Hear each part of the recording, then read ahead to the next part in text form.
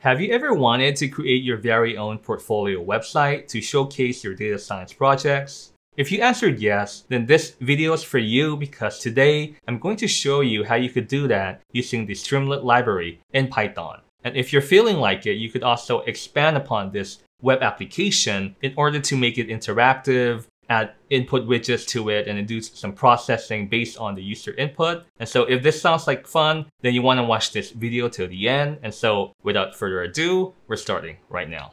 Okay, so the first thing that you want to do is you want to fire up your working environment. And so what I have now is the VS Code, and I'm currently in the folder resume.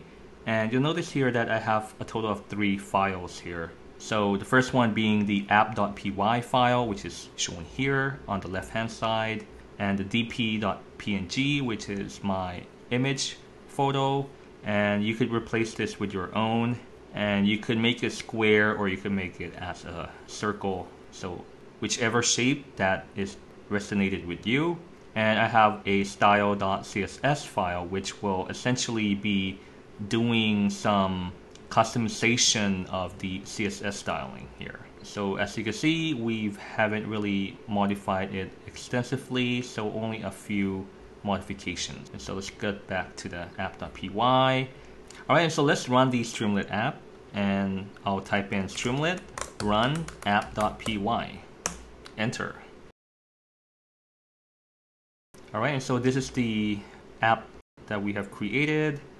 And so at the top left hand side here, this is my name, and then you have a navigation bar. So if you would like for more information on how I developed this customized top navigation bar, you want to check the video that I'll provide the link in the video description, or also in the top hand corner here.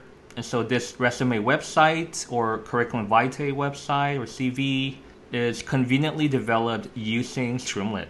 And so aside from the navigation bar, you could put in your name here, and then I typed in resume, but you could change it to curriculum vitae if you like. And then I have a summary box which will summarize the key points about my resume or CV. And so as an educator, as a researcher, as an administrator with 20 years experience, and then having participated at various conferences as well as published in research articles, and some of the key performance index or KPI in the field of research. And so as you see here, when I scroll down, you'll notice that we have the headings with the link here. So let me move this. You'll notice that we have a link here. At the bottom left-hand side, you'll see the hash symbol education. So that's the location of this particular heading. So when we click here, we're going to the heading of the education. If we click on work experience, we'll hop there. If we click on bioinformatics tools, then we'll hop there as well. Or social media. So let's click on home, and then we'll refresh the page. And so this is my education information. So you replace it with your own. So I've highlighted some of the numbers here, like the GPA I highlighted here, the research thesis title I also highlighted here as well, and also other numbers as well, work experiences. So all of the KPIs I've highlighted in the colors that you see here. I'll show you how I did that. And so all of these are created purely in Markdown and Streamlit. So all of the formatting is in Markdown, and the app was developed in Streamlit. So I had links to my Data Professor YouTube channel, also my second channel, Coding Professor, and also to my blog website as well on Medium. So actually the number has already updated to about 4,100 subscribers on Medium. Actually this is Medium. So we'll make modifications to it in just a moment. And then we have the various bioinformatic tools that my research group has developed over the years. And then some of the skill sets that I currently use: Python, R, Linux, data processing, etc. Social media, so all of the links to all of the social media websites, IDs. And so that's about it for the web app. And so let me show you a line-by-line explanation of the code. Okay, let me resize this as well. I'll minimize this window. Alright, so you see here that we're not using any other libraries aside from Streamlit and also the PIL library. And so Streamlit will be used to create this resume web app, and we'll also be using the PIL image function to display the image here. And so all right, and so here we've imported from PIL, import image, and then we load in the CSS file, which I've shown you earlier on. So I could show you again right here, CSS file, which is here. So the UL here is the bullet points. So I made sure to have extra padding to the left. And then H1 and H5 is here. This is H1. Let's see, did I use H5? I think I used it somewhere. Have to look again. And the image, I've made sure to add some margin to the left, which is here, especially for the image, so that it will be almost centered. Okay, let's head back. All right, and so here I've commented various portions of the web app. So here we have the header. So the header, or the top part here. So we've written using the st.write function my name here as a h1 heading. Oh, right here, this is the h5. So we have 5 hash symbols here. So it's here, resume. So this is the h5 that I mentioned to you about, and this is h1. So we're using markdown syntax here. So h1 and h5. And then we've inserted the image, and then we've resized it to a width of 150 pixels right here. And then we've used the st.markdown to add the summary as the h2 right here. And then we've used st.info in order to display it as a blue box right here. You could also change the colors to other, like for example, if you want it in red or pink, it'll be like that. But red color looks like it's an error, so I'll use the info. Okay, I like blue. So in Markdown, you have the bullet points specified by using the dash or the hyphen. And then the 3 bullet points here are displayed to the right here. And let's move down. Navigation. So this is for the navigation bar that you see. So because this is more or less like a Bootstrap web app. So if you expand, the navigation bar will expand with the text here. But if you compress the window of the web app, then it collapses into this minimized version. So the top navigation bar is used here on lines 27 until 55. So in this section here, navigation.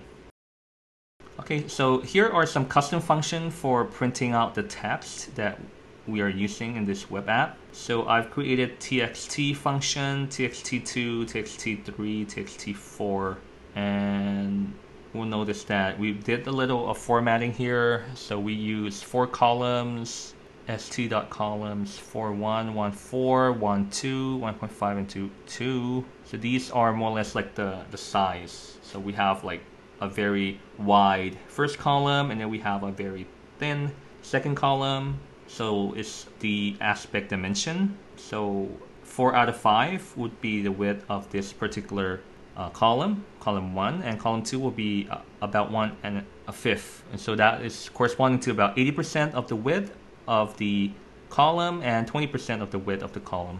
And so we'll see later where we've used txt function.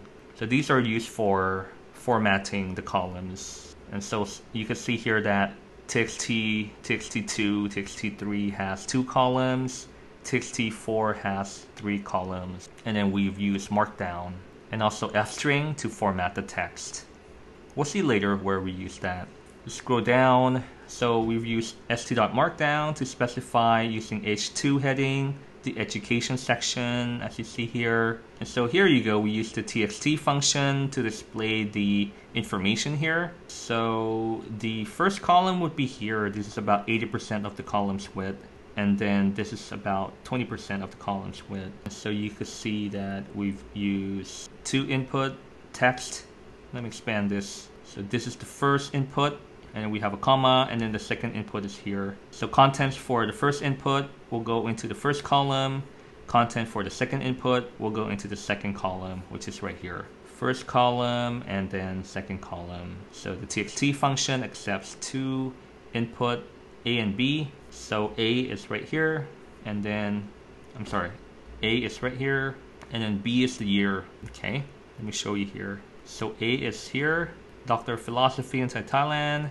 and then B will be here, 2002 into 2006. And then the rest here in bullet points were specified in Markdown function. So dash or hyphen are for the bullet points. And then as you notice here, I've highlighted the numbers and also the text here of the title and various other KPIs. So I've used the tick symbol before and after the values or words or sentences that I would like to highlight. Like here, I also use the tick symbol here before and after, at the beginning and at the end. Here as well, first.